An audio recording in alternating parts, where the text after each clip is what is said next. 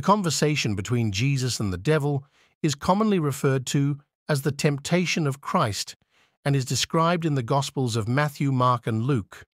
In essence, the devil tempted Jesus in the wilderness after his 40-day fast, presenting various temptations to sway him from his divine purpose.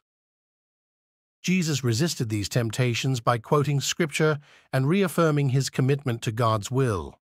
Matthew 4:1-11 NIV, "So then Jesus was led by the Spirit into the wilderness to be tempted by the devil. After fasting 40 days and 40 nights, he was hungry. The tempter came to him and said, 'If you are the Son of God, tell these stones to become bread.'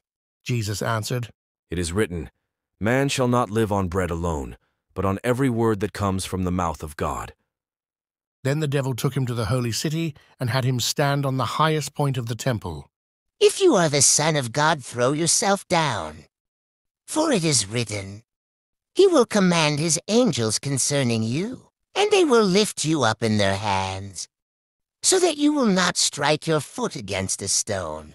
Jesus answered, 'It is also written, do not put the Lord your God to the test.'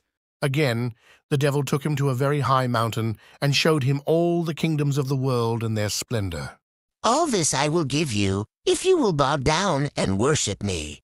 Jesus said to him, 'Away from me, Satan, for it is written, worship the Lord your God and serve him only.' Then the devil left him, and angels came and attended him.